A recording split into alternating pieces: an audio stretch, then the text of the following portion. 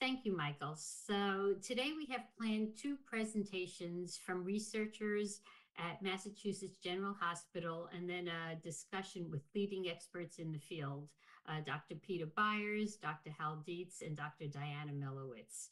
So today we hope to provide you with a basic understanding of how gene editing works, review some research that's currently being utilized for an ACTA2 mutation, and then we're going to have a discussion with the speakers and the panelists to learn more about the possibilities and limitations of CRISPR.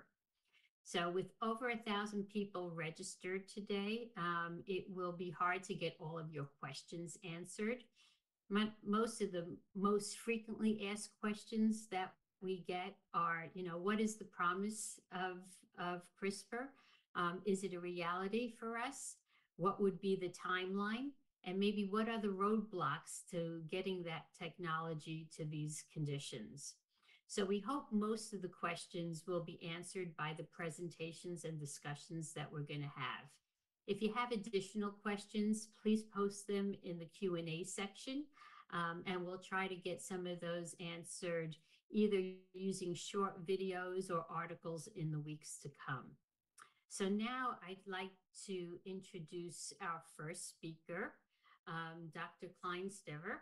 He is currently an assistant investigator at Massachusetts General Hospital. He's also an assistant professor at Harvard Medical School and a Caden Lambert MGH research scholar. Some of the goals in his lab are to engineer and improve genome editing technologies to optimize methods to accelerate the development of CRISPR enzymes and to transform these safer, more effective, and versatile tools into new classes of genetic therapies. So Dr. Kleinstever? All right, thank you so much. I saw lots of folks from Ontario, Canada, which is where I'm originally from, so feel at home on this webinar. Hopefully everyone can see the slides here, all right? So I've been asked to keep this to 15 minutes. Normally I would give this lecture for like 2 hours, so I will do my best to give a general introduction to CRISPR and genome editing tools. Just quickly, some disclosures. I won't talk much about our work today, but we do file patents. I am an advisor to various companies and consult for biotech companies seeking to commercialize gene editing technologies. Again, although I won't show much work from my group, I'm just showing a quick picture of the folks in my lab doing some really exciting work. Happy to chat more about it in the Q&A or in other discussions later. But I'm just, again, very grateful to work with a motivated and talented group of trainees. So maybe 5 minutes each, I'll tell you about genome editing technologies at a really high level. I'll talk about how we think about developing these tools and what properties make them practically useful as therapeutics. And then I'll talk really briefly about applications. And again, I could spend an hour on each of these individual sections if we had time. So at a really high level, we can think of the genome as 3 billion bases of letters. And if we zoom in on any specific spot in our genomes and our cells, we can look at these individual DNA sequences and begin to recognize important features. And shown here in yellow is a specific gene, where we have our start codon here, the M letter, and then we get a translated amino acid turning into a protein after that. And this is what our genome largely does. It makes proteins to allow our cells to behave as cells and organisms. Really problematically, amongst these 3 billion bases, if we have single letter changes or mutations, this can cause disease. And what this leads to, often when we have these single letter changes, are these amino acid changes that change the function of the underlying protein. So actually what we're looking at here is a really famous genetic mutation that causes sickle cell disease, where it's a single letter change from an A to a T that causes this seemingly benign amino acid change, but this changes functionally red blood cells to cause them to sickle and causes sickle cell disease. So where genome editing technologies are practically really useful is to be able to model these mutations so we can study the impact of these mutations and how they cause disease, but also, I think more obviously, how we can take these mutant sequences and turn them back into the original wild type or normal sequence that lacks disease. And this is the promise of genome editing, to be able to make these precise genetic changes to the genome. Here's just a quick pie chart. I promise I'm going to show like 2 data slides in this whole presentation. Just trying to give you a sense of the types of DNA mutations that cause disease. And the point here is just to emphasize that there are a lot of different types of mutations that cause disease. It's not just single letter changes. So from a genome editing standpoint, what this means is we need a lot of tools or technologies to be able to go and think about correcting different genetic mutations. So gene therapy, which you may know about, largely is the process of delivering corrective genes into a patient. So if you have a faulty or mutated gene, gene therapy largely seeks to replace that broken copy of a gene. Whereas with gene editing, what we can do is go in and zoom in on individual bases and make specific corrections to the native locus in the chromosome to restore the physiological expression of that gene. And importantly, gene editing is durable because we can make changes to our chromosomes that last through cell divisions and through the lifetime of an organism. So where did CRISPR come from? Well, CRISPR is a pretty amazing bacterial immune system, and it's been studied for several decades now, basically learning how these CRISPR-Cas enzymes enable bacteria to defend themselves against invading DNA. What this looks like at a really high level is that these CRISPR-Cas enzymes basically mediate the interaction with foreign DNA in a cell, and they can store some of this information in their bacterial chromosome and then use that to go and defend the bacteria against subsequent infections. So much like humans have an adaptive immune system, bacteria do as well, and that is CRISPR. CRISPR is their adaptive immune system. For genome editing, what we do is we harness some of the enzymes in this process that allow us to basically reprogram these enzymes to edit DNA. So while all this fundamental discovery was happening in CRISPR biology, the genome editing field also existed for many decades before that as well. And we had previous technologies before CRISPR that allowed us to make changes to the genome. But really, there's this amazing convergence between the development of gene editing technologies and CRISPR biology that happened in 2012 and 2013 that led to this explosion in new tools that allow us to edit the genome with really high precision. So what this looks like is we have this one CRISPR protein that we call Cas9. It's a large protein, and it's directed to genomic sites or regions of the genome using an RNA molecule called a guide RNA. And what's been really transformational with CRISPR editing is that we can take part of this guide RNA and reprogram it to basically any sequence that we want, and that tells Cas9 where to go in the genome. So we have this amazing GPS system. What researchers have done is basically decorate Cas9 with all kinds of enzymatic domains that allow us to now make different types of edits to the genome. We can knock out genes, we can correct genes, we can replace or insert or regulate genes depending on what we fuse to Cas9. Again, all dependent on the ability to target this Cas9 or CRISPR enzyme to really specific regions of the genome. So that's the 30,000-foot view of genome editing with CRISPR. These are bacterial immune proteins that we can then reprogram to use in human genome editing. So now I'll pivot quickly and just talk really briefly about some of the properties of these tools that we should care about and some of the tools in general. So again, these CRISPR proteins come from bacteria. So they have all these properties that they've evolved over time that allow the Cas enzyme to cleave invading DNA, but they've also evolved properties that allow them to engage as an immune system. When it comes to genome editing, a lot of these properties are problematic. They restrict where in the genome we can target. They make genome editors less safe in the sense that they're naturally poised to bind and edit off-target sites. So there's this really interesting contrast between how these enzymes evolved in nature and how we then now use them as genome editing tools. And this is where my lab and many others have really sought to use genome editing or use protein engineering methods to evolve our genome editing tools to make them really flexible, to edit most of the genome, to make them active so that we can edit a high fraction of cells, to make them safe so that we can edit only a single spot in the genome and not have unwanted off-target edits at other parts of the genome, and to allow us to make really precise types of edits. Again, on that first slide I showed you, there's this really big diversity of different types of genetic mutations, so we need tools that allow us to do that. So just really quickly, I'll describe a few of the technologies that we now have at our disposal to make genome edits. And I'll show you one example later where we have these technologies called base editors that allow us to make single base changes to the genome so we can edit individual letters at a time using these tools. We have these other next generation tools called prime editors or click editors that now allow us to write specific sequences into the genome. So you could imagine if you have a deletion in your genome that you want to correct, you need a tool like a prime editor because you can restore the missing sequence. There are other classes of tools that allow us to insert large sequences on the sort of the gene size scale, and tools called epigenetic editors that allow us to activate or silence genes. And again, I could spend hours talking about any individual technology here, but hopefully this gives you a sense of the really incredible things that we can do with genome editing tools now to make different types of edits to the genome.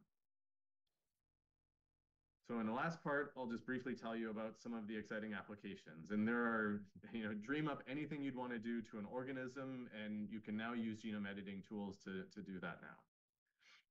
So I think some of the more obvious applications are in basic research, how we modify the genomes of cells to understand biology, in model organisms so we can understand development or model human diseases, in functional genomics, again, for basic research purposes, but in then totally different scientific fields like in agriculture to impart desirable traits into crops.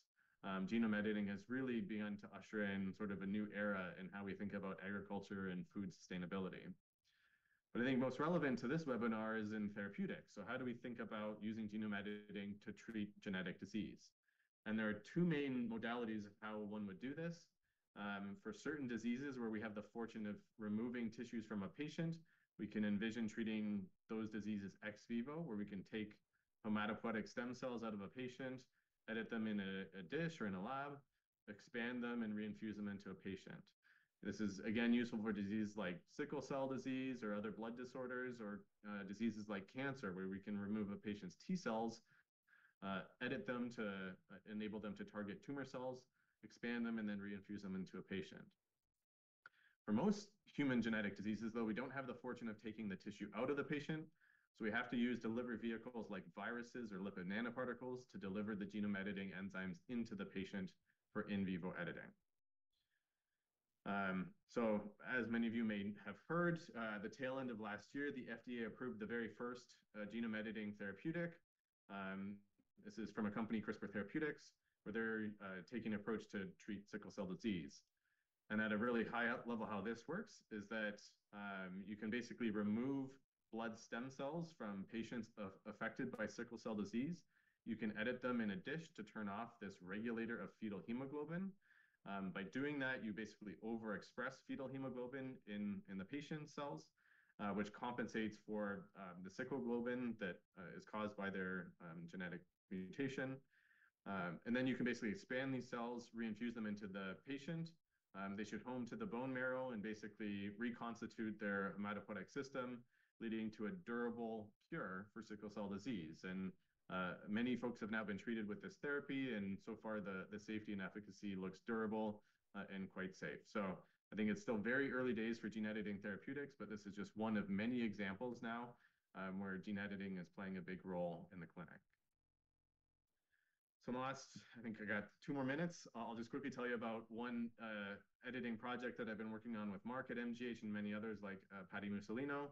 And here we're seeking to treat a genetic disease using a technology called base editors. And these, again, are the tools that are comprised of a CRISPR enzyme that we can target to a specific region of the genome. But to that enzyme, we fuse in another enzyme called a deaminase domain that allow us to make single letter changes to the genome. Without getting too much into the weeds here, a base editor can only allow us to edit within a short 5 or 6 nucleotide window. So what that means is we can only edit really specific regions of the genome using base editors, and the target base has to fall within that narrow edit window. So when we want to treat a disease, we have to have tools that allow us to position the base editor over top of a mutation to go and correct it. So here, this example is a single letter mutation in the ACTA2 gene that causes this arginine to histidine amino acid change at a specific spot in the gene. So what we need is an enzyme that basically would allow us to convert this A back to the native G base there to turn this protein back into the normal or wild type protein.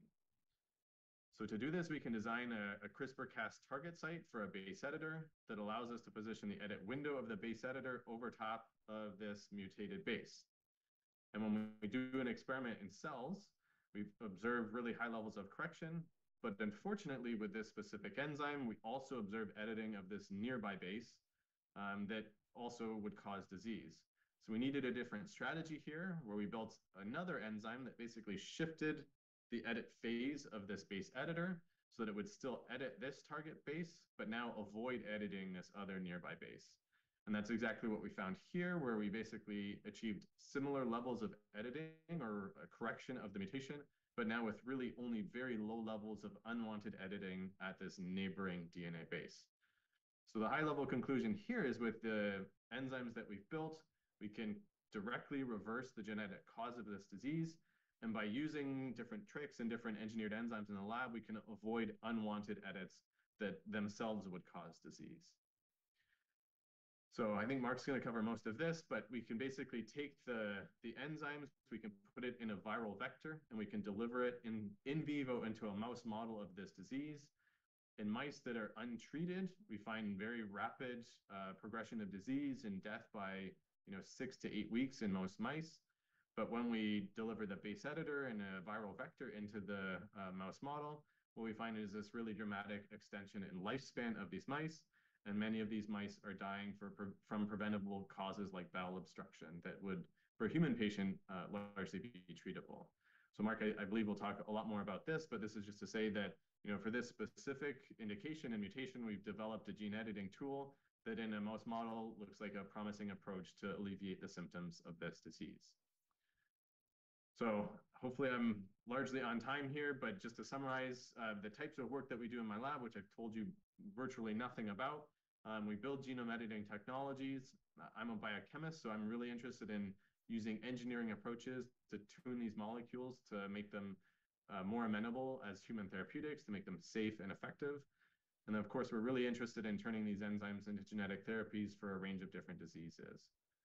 So with that, I'll just quickly show a little cartoon of my lab and acknowledge all the funding sources that have supported our work over the years, and happy to answer any questions in the Q&A session afterwards. If I can figure out how to stop sharing. There we go.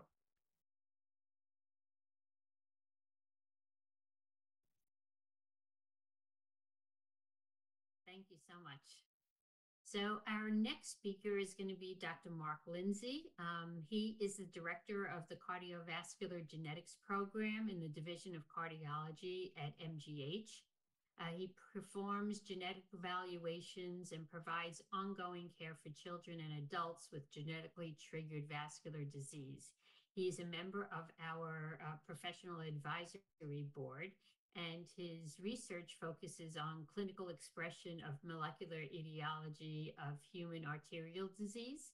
And he uses both human and murine genetics as well as animal modeling to investigate the pathological progression of inherited and sporadic arterial diseases.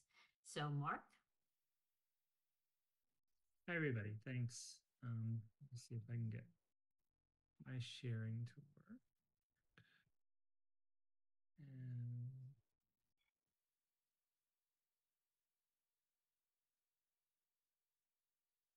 does that look appropriate?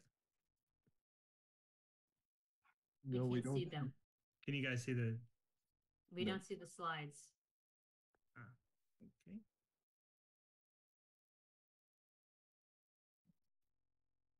Give me a second here.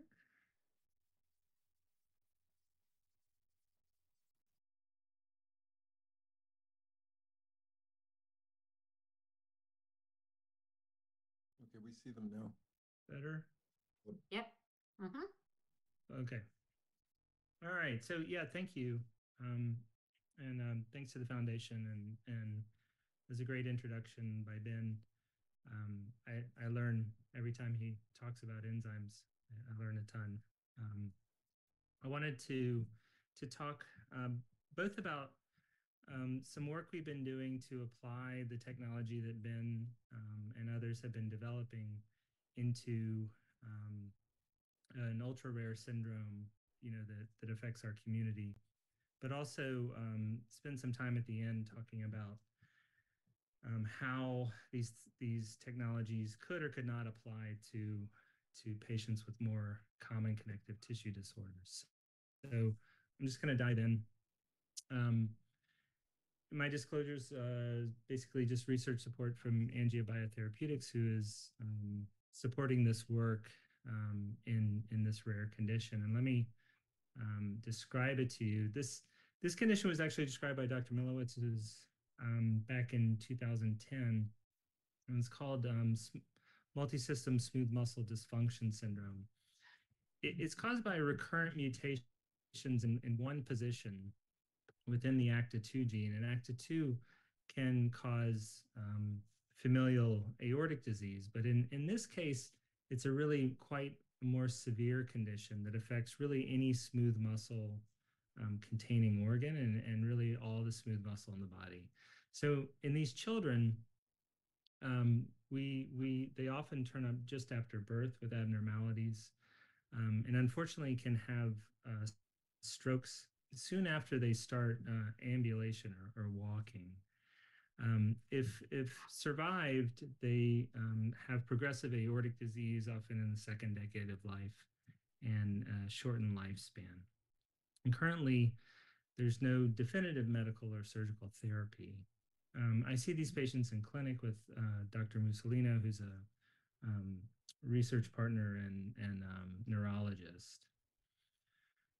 So, as described originally, really any organ with smooth muscle is affected. So the children have congenital mydriasis, or really dilated pupils, congenital heart disease, mostly ductus arteriosus and other forms of arterial disease.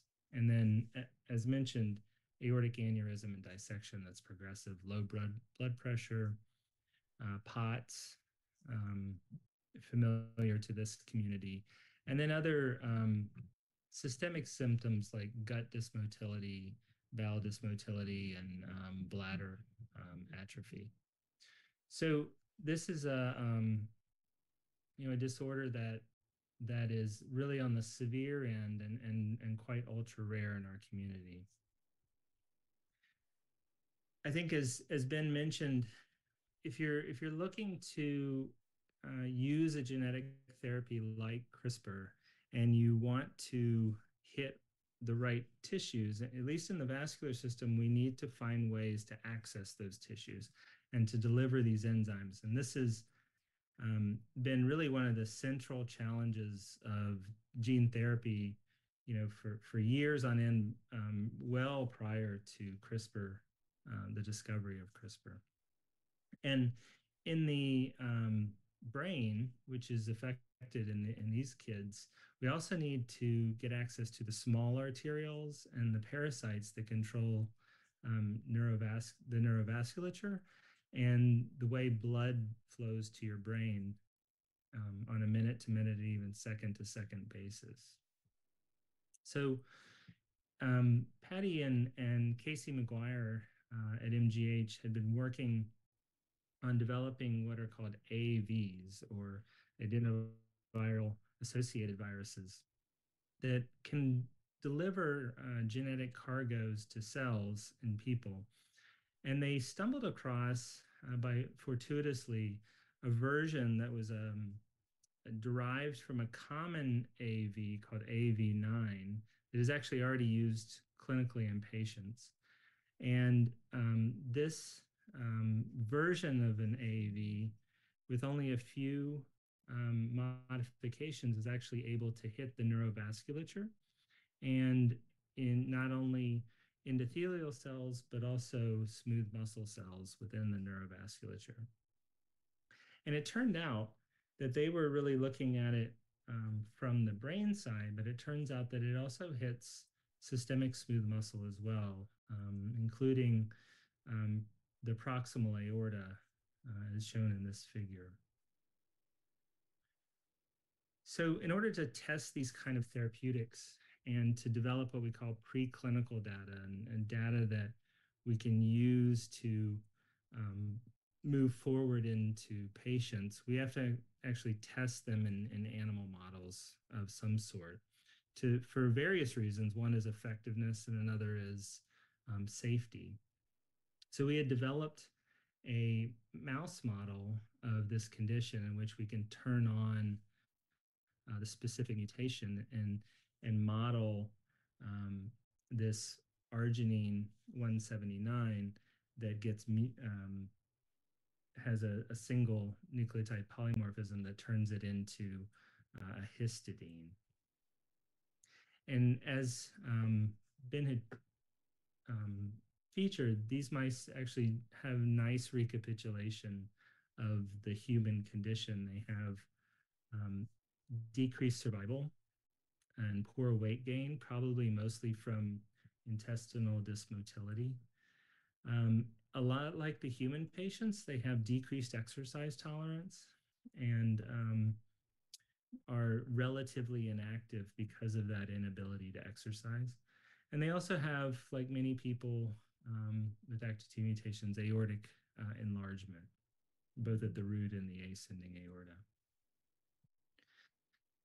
So we took the enzyme that Ben had developed and made it into a split design because the AAVs, unfortunately, you can't package quite enough to get all the genetic information. So we actually have to split it in two and deliver it in two separate viral particles.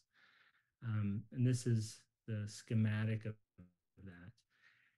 These are loaded into AAV9 or AAV-PR, the special AAV that I talked to you about. And in this experiment, we injected into the animals with the disorder at day 3 of life, simulating an infantile delivery. Pretty remarkably, the treatment with either the AAV-PR or AAV9 at day 3 of life was able to prolong lifespan, as Ben just showed you, and we're still bringing out to longer term, but really by over 2-fold length of survival. And we see reversal of multiple phenotypes in the animals, meaning the characteristics of the disease, including aortic root and ascending aortic enlargement, which is controlled. And importantly for this disease, which suffers really bad neurovascular control, able to revert the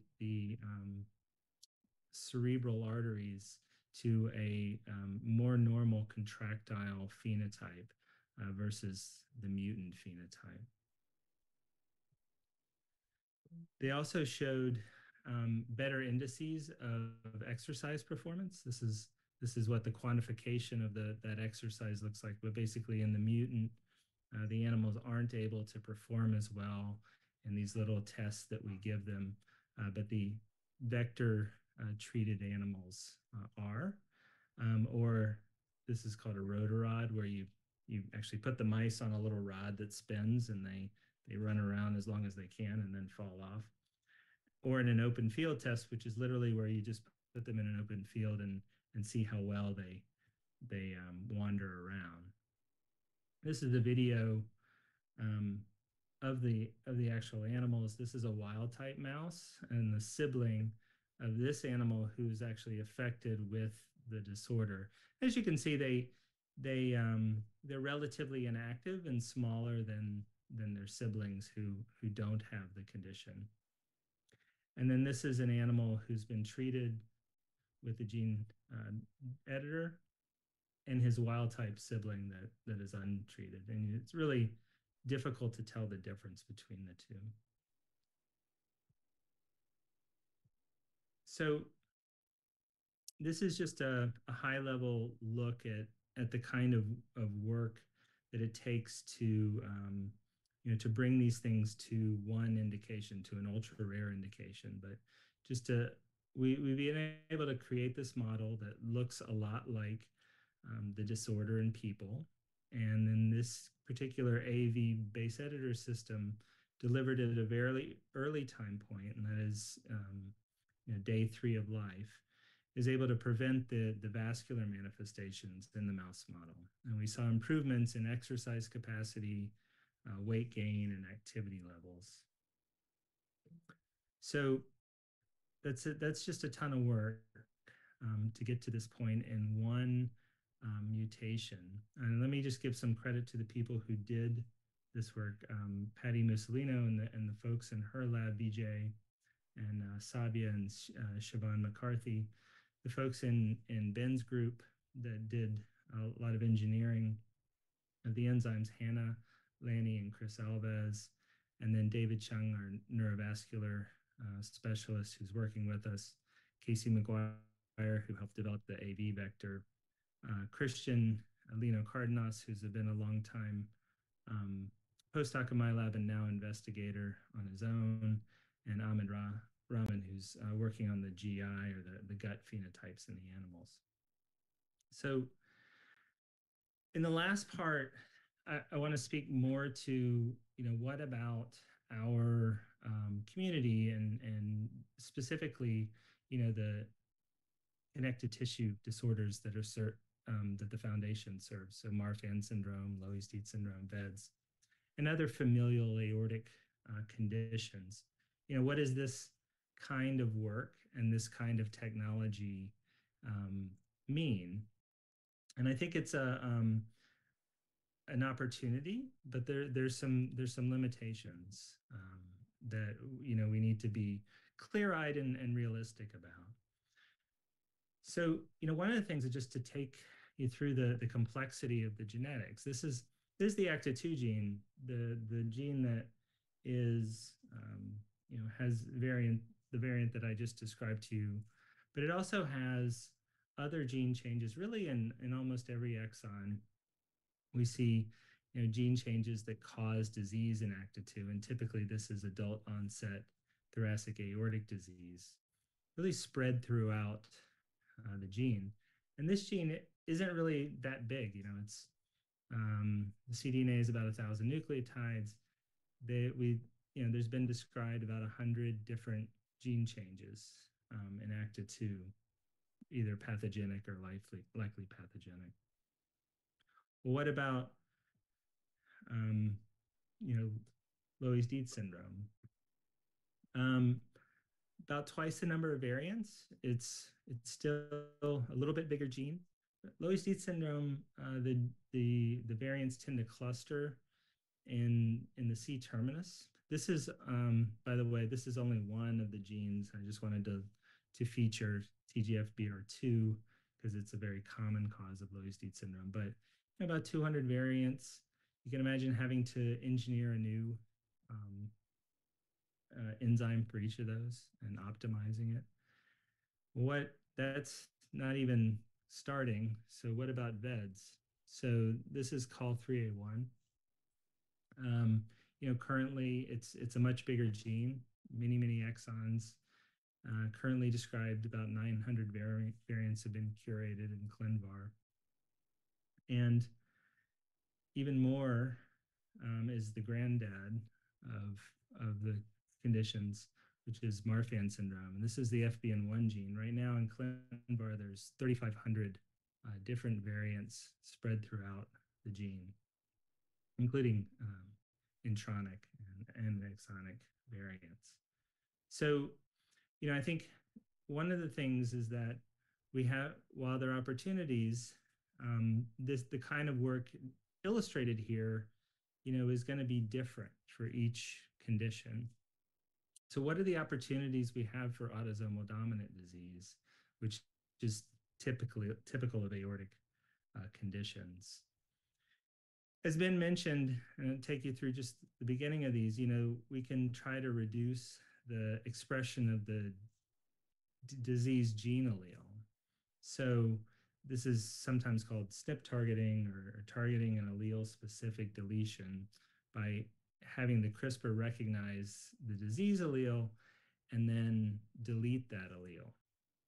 This is different than the base editing that we showed you in the animal model. Now, this may work for a condition like regular ACTA2 because those are dominant negative, but it wouldn't probably be very helpful for MARFAN syndrome because we know MARFAN syndrome still operates in heterozygosity, and so could work in one of the conditions, probably not the other. Could maybe work in some of the LDS, but like TGFBR2, but probably not for TGFB2 mutations. There's other technologies like Ben talked about, like epigenetic regulators that are linked to CRISPR enzymes. So maybe we could, instead of deleting the bad allele, we could turn down the expression or the amount of RNA that's made from it, so we can put a functional domain on it and maybe get some control of the transcription. And that may work for some applications, and again, not others, but maybe a better option. And then, finally, there's a type of editing where we don't go after the disease gene itself, but after genes that control proteins that modulate that activity. So that's similar to the sickle cell, not exactly the same, but kind of similar to the sickle cell story that Ben showed earlier. In this case, we could think of it as somewhat like, maybe there's a protease or a protein that degrades the fibrillin-1 protein from Marfan syndrome. And so our goal would be to restore more fibrillin-1 to the tissues by targeting, instead of fibrillin-1, a second target. And so maybe we find the gene that expresses, is responsible for expressing the protease, and we take it out, and that gets rid of the protease, and maybe you get some more fibrillin protein. That could work for some of some FBN1 variants, theoretically, probably not in others. So, I think just a short walk through it, and I think a caution is that I think these tools will really dramatically change the way genetic disorders are cared for, because I think there are a lot of us seeking ways to get better targeting and better efficiency and identifying better targets. There won't be a single approach, though, in genetically triggered arterial disorders. Just and show you from the number of specific changes in some of these genes, we need to think of a more global strategy that genomic engineering can help us with. So, there are a lot of technologic challenges to be overcome, and I think there's a lot of room for optimism, but they're very real challenges in terms of delivery, safety, and efficiency and effectiveness that we're going to have to work out in the laboratory for each different condition.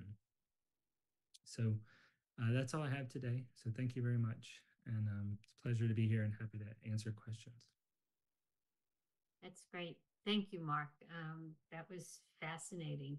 So my first question to you, when you're talking about all the different variants in FBN1, for example,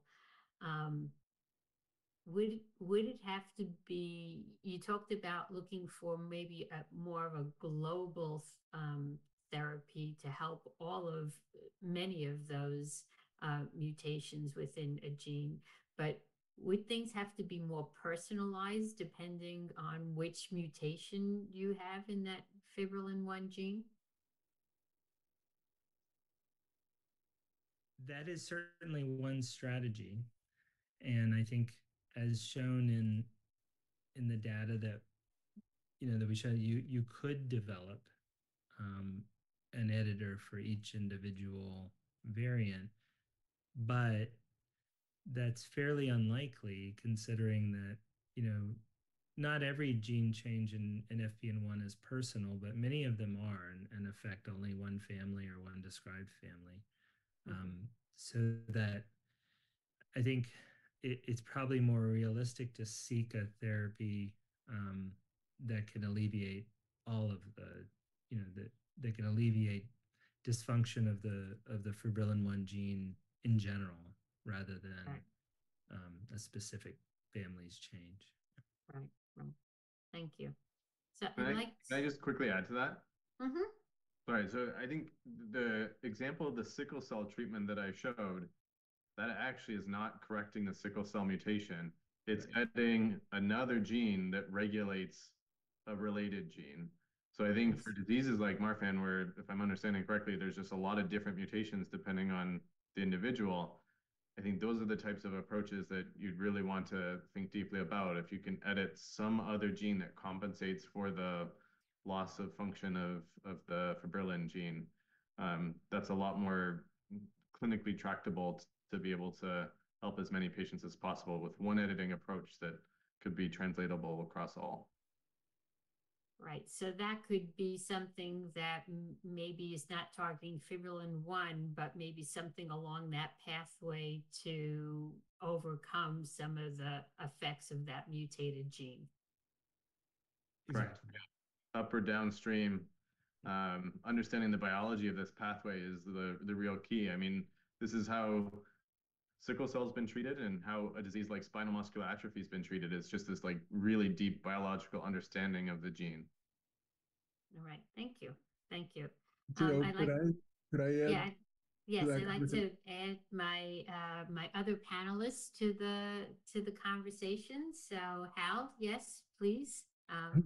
So a few thoughts on that. So about a quarter of mutations that cause Marfan syndrome, while the changes are not identical, they have the same consequence. They prevent any protein production from the altered copy of the fibrillin 1 gene. In that circumstance, for that large class of mutations causing Marfan syndrome, it should be possible to simply boost the production of fibrillin protein from the normal copy of the gene, the one that was not altered. There are methods, as both Ben and Mark alluded to boost the expression of a gene. And in that context, using something called CRISPR activation to do that, to turn up the production of protein from the unaltered copy, should be therapeutic. As Ben was just alluding to, there has been really significant work by many groups to define the downstream consequence of a deficiency of fibrillin 1. Our group and other groups that I know of have identified so-called modifier genes for Marfan syndrome in both people and in mice. So there should be the potential to, for example, boost the expression of a protective modifier gene that could compensate for the deficiency of fibrillin 1. I want to congratulate Mark and Ben, really beautiful work, really exciting. But I think the underlying theme is that a lot more research has to be done to try to understand what cell type needs to be corrected, what % of cells need to be corrected, at what stage in development does that need to happen? For example, is it the performance of the average cell in the blood vessel that dictates whether disease occurs? Is it the performance of the majority of the cells in the blood vessel, or is it the performance of the weak link? Is a small population of abnormal cells still sufficient to cause a tear of a blood vessel? We have good insight from some studies, but a lot more work needs to be done. And I think this kind of excitement should lead to the proposal of specific research programs that will try to address these questions and illuminate the potential for this type of therapy. Thank you. Um, Thank you. so is Diana Milowitz on too? Is Yeah. Would you like to also comment here on this, or on what you possibly think, the timeline for something like this is going to be? First, congratulations on the great work. This is really exciting.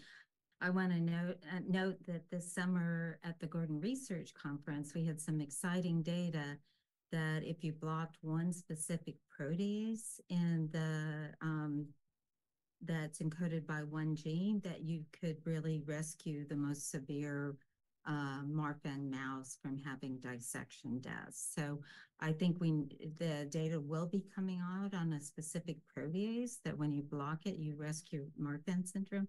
And it actually explains some data that's in the literature that had everybody scratching their heads. So look out for that. Great target to really boost those levels of fibrillin of the protein product in the tissues.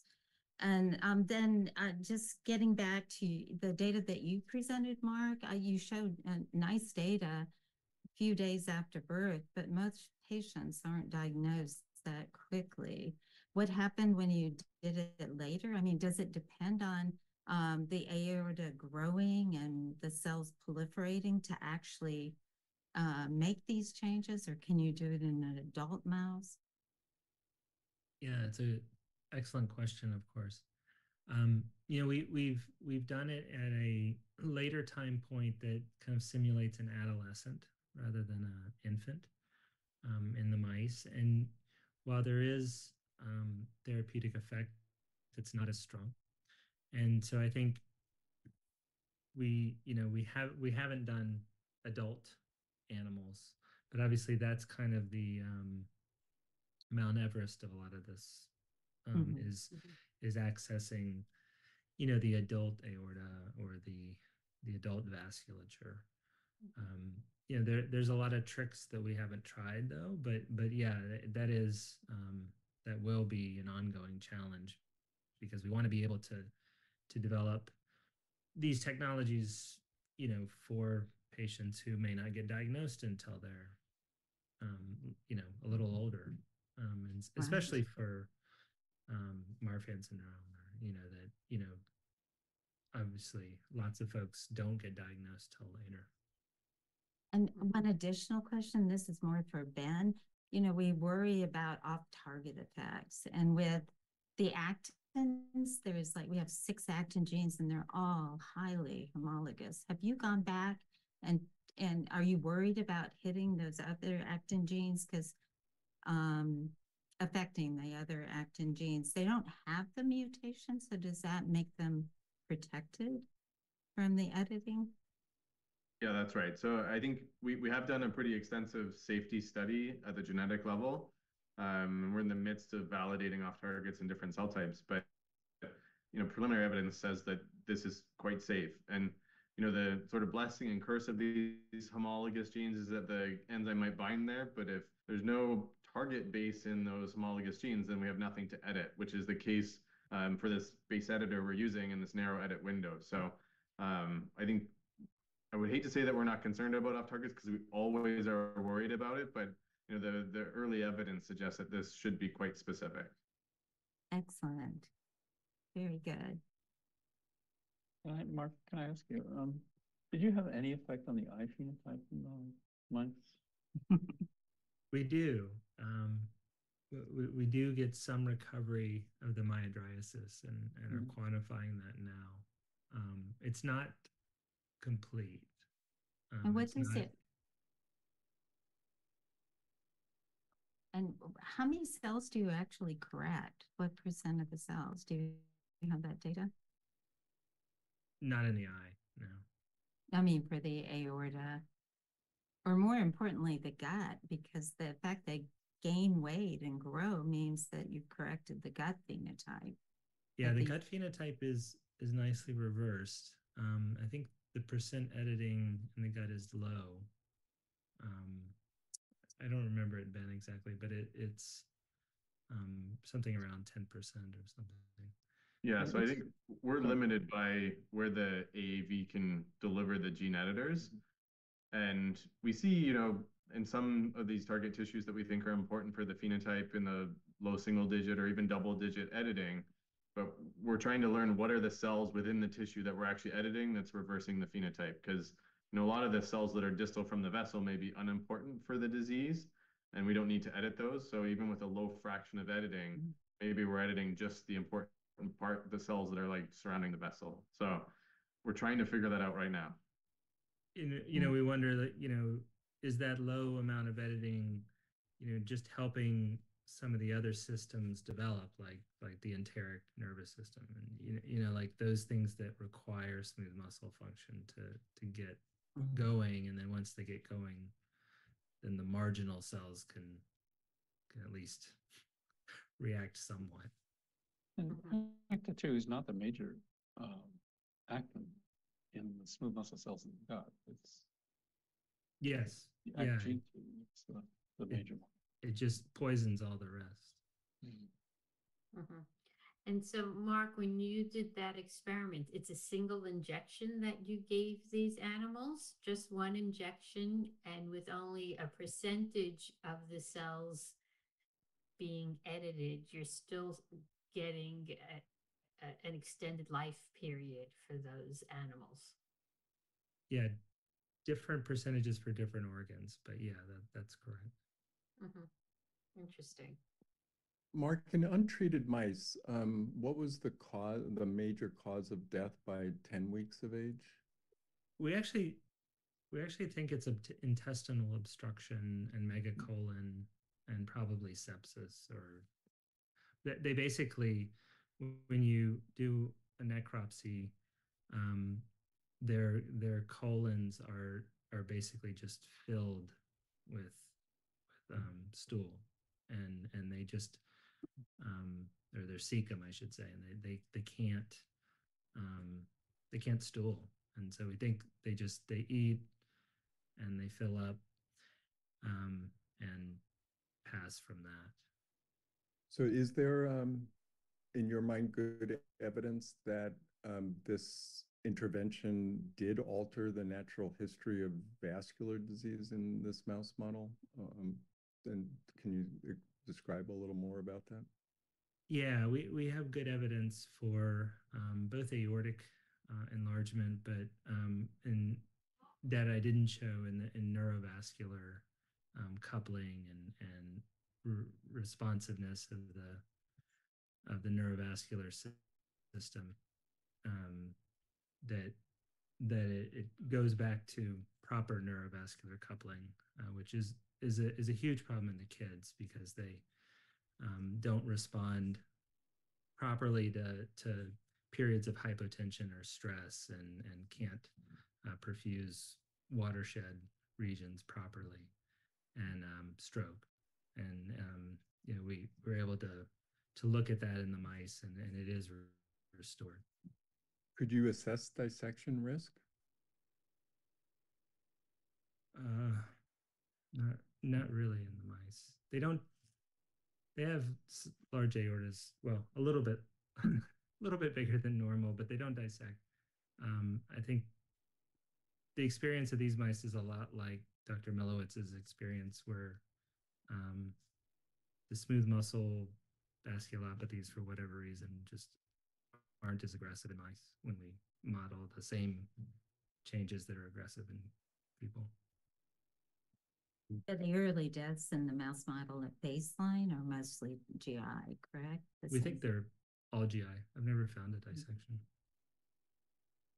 So the idea of inactivating a copy of the gene, not in this case here, but well, it could work with the ACTA2 as well, probably, if you could specifically inactivate the altered copy. But it is a target for vascular EDS, and because the COL3A1 null heterozygous null people have a much milder phenotype, and yes. So a generalized approach to working with people who have missense variants or splicing variants that are, produce exon skipping or things of that sort, would be an approach that would be, one of the kinds of things that you're talking about as a generalized approach to it.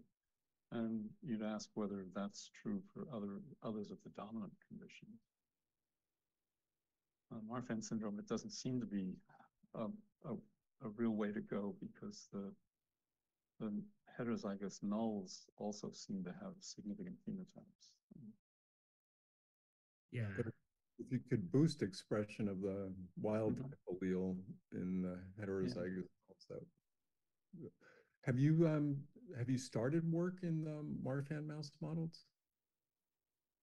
I mean, I'm always working in MARFAN models, but I don't have a base editor. Yeah, we're still trying to select modifiers, go after the right.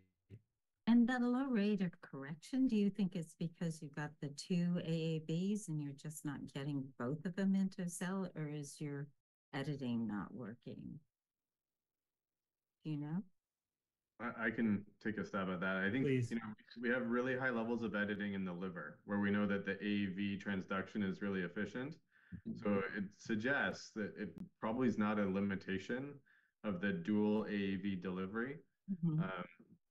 Although we'd love to move to a single AAV to avoid this issue of getting together. Yeah.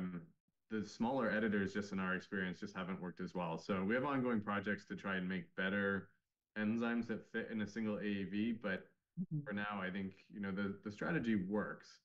Understanding the kinetics of AAV transduction and finding the right capsids, and eventually getting away from AAV to nanoparticles where you can just transiently deliver the enzymes into patients. That's a long-term goal. Yeah. So is there basically only two vectors that are currently being used, two different types of vectors that you have to choose from depending on the system that you have?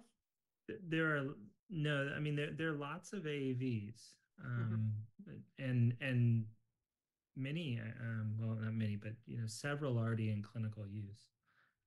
But there aren't that many that hit smooth muscle, which was the goal. And in our experience too. Well, and one more that we haven't tried, but it's kind of on the shelf. Right. And so you would have to look at that for each one of these conditions, depending on which cell type you're targeting. Yes, although, hopefully you would find one or optimize one that could hit smooth muscle, or optimize, like Ben mentioned, a nanoparticle for smooth muscle delivery, so you could get away from all this AAV. It's just that right now AAVs are they're just good technology, and they work.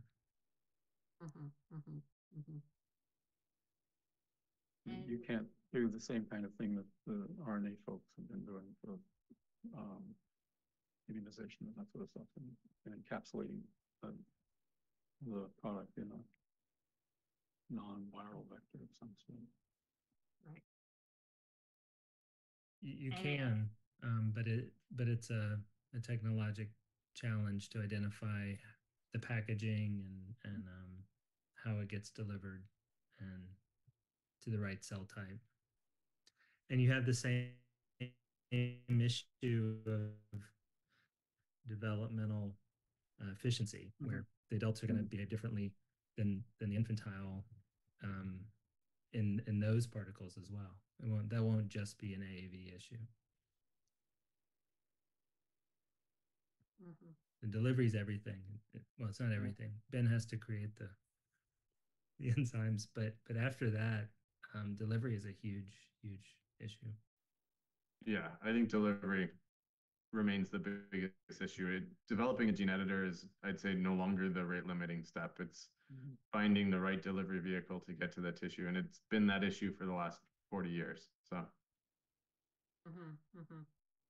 So in terms of the probability to have a mature technology in the coming years, do you think it's 10, 20, 30 years? Can anybody?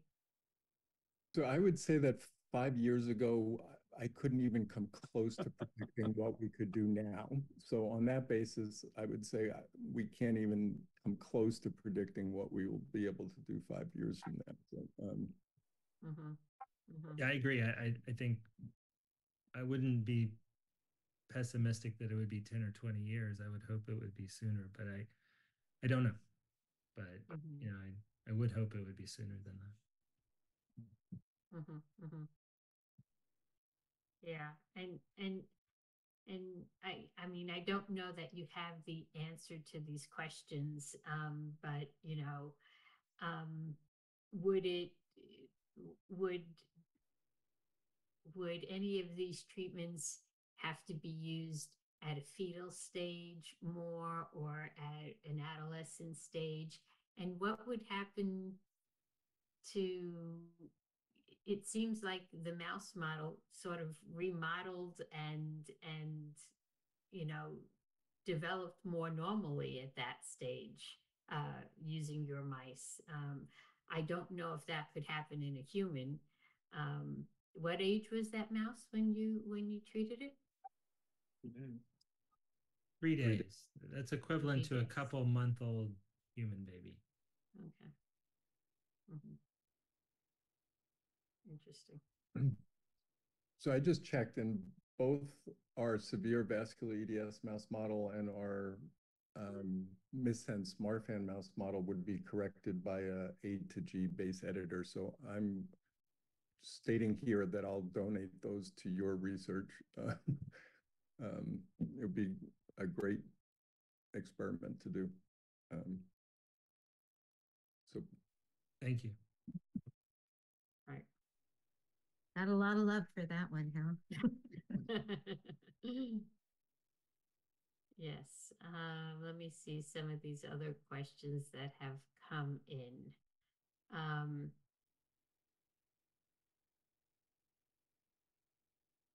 So for autosomal dominant disorders, has there been any exploration of dosage compensation using the non-affected copy of the gene for heterozygous individuals, through modulation of the downstream pathway participants or copy number alterations? I mean, Hal can speak to that. The original mouse model, after it was created, was shown to be suppressed by overexpression of a wild type, fibrillin-1, for instance. Sorry, I'm speaking for him, but well, so I mean, there has been some, and I think each gene is different.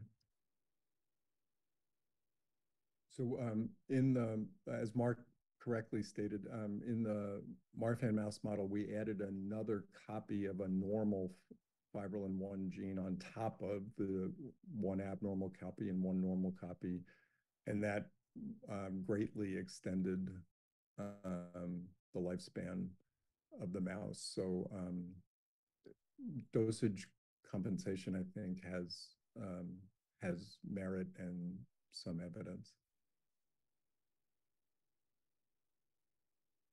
So there's a question here about her understanding is that gene editing for null versus other mutations of VEDs may look different and require a different technology called prime. Does anybody have any information on that?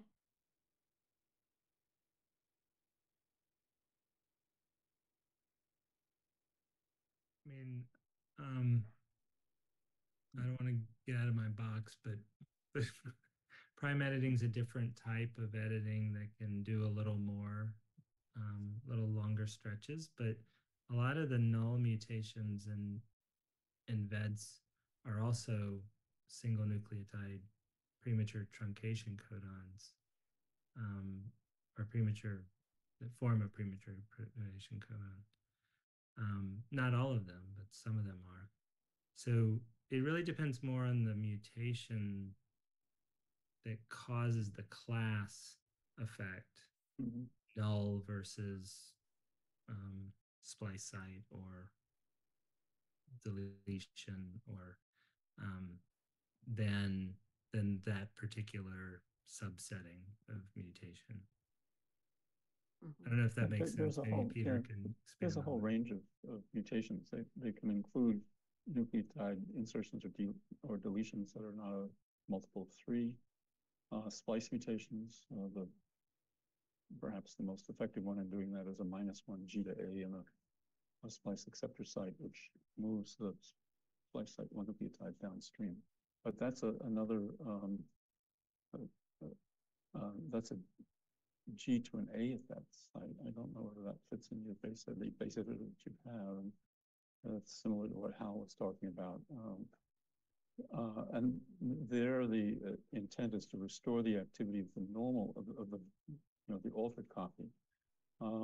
Obviously, with bigger deletions that are non-duplicates of 3 or things of that sort, it's more.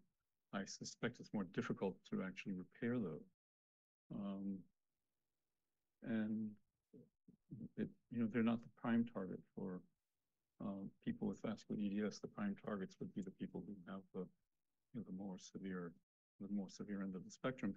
And in a sense, by converting theirs to a null, potentially, so that you modify the effect by getting rid of the abnormal protein, and do it at the RNA level so that you don't have the problems with storing abnormal molecules and proteins. We have a couple of questions here about AI and wondering whether you think that AI can be used to help you accelerate some of these development of some of these therapies.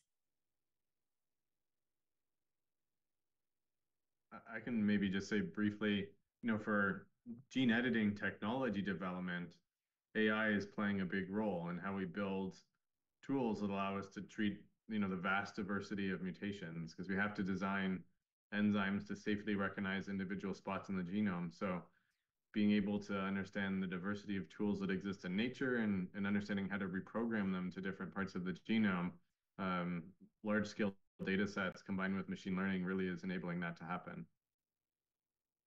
I would say I of any kind might be helpful. Yeah, conventional intelligence is also Yeah, I'd say we've used that type of technology to for gene discovery in aortic disease, not specifically Marfan syndromes, and those types of observations have been, fortuitous in identifying targets for genomic engineering. We haven't figured that out for aortic disease yet, but I mean that's how that type of genetic association experiment is how the target was identified for sickle cell, for instance. So, I think AI can be useful. It's not a panacea, but it's definitely helps take on large tasks that otherwise would take too much manpower. Mm-hmm, mm-hmm.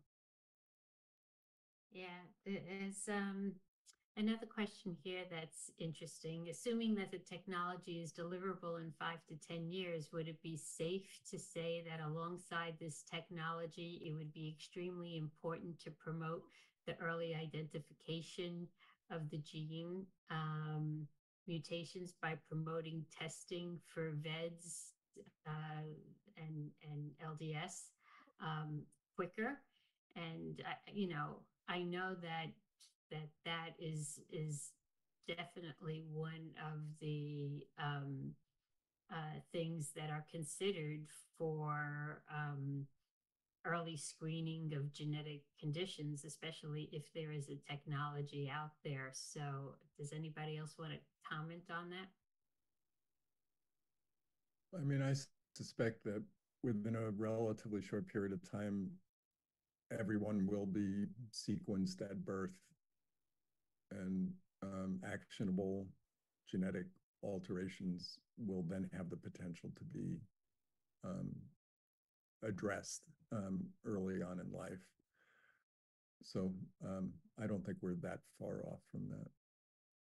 In the meantime, we've used AI for facial recognition of some of these syndromes. And Peter, you always taught me there was a clear facial feature for beds, and based on AI, it completely agrees with you. And interestingly enough, it picks up not only the severe mutations, but the very mild mutations that I can't even see the facial structure there, but the AI program can pick that up. So we're trying it with Marfan's and Loeys-Dietz syndrome, but BEDS has really jumped out as being a very distinct facial appearance that you always classified, Peter, as very attractive, right? That's my bottom line for everything. Right.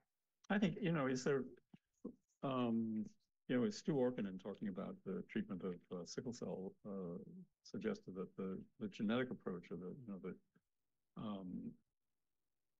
interfering with the gene that was, that's now being worked on is a very expensive one and very difficult to implement over a wide scale population. But that small molecule approaches to trying the same kind of thing would be maybe much better, or not necessarily better, but equally effective at a much, much lower cost level. And perhaps it would be possible to augment the production of the wild type gene in the context where you could make an effect in people where you could mimic the experiment that Hal did by inserting a second copy of the gene, but in this case boost the production of the normal one with a variety of small molecules. And that probably looking at, it's become easier now, either with long-read sequencing, to identify specific alleles along the genes and to look there at the relative production of those genes and ask whether or not there are targets that would work for specific ones of those. And I think something like that is another way of doing this and approaching the treatment. Thank you. One last question I have to the group, and maybe Mark, you can talk to about your mouse model here.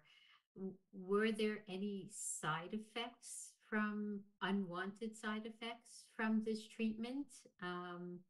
And can you think about like what possible side effects there may be if you were to deliver this to a human?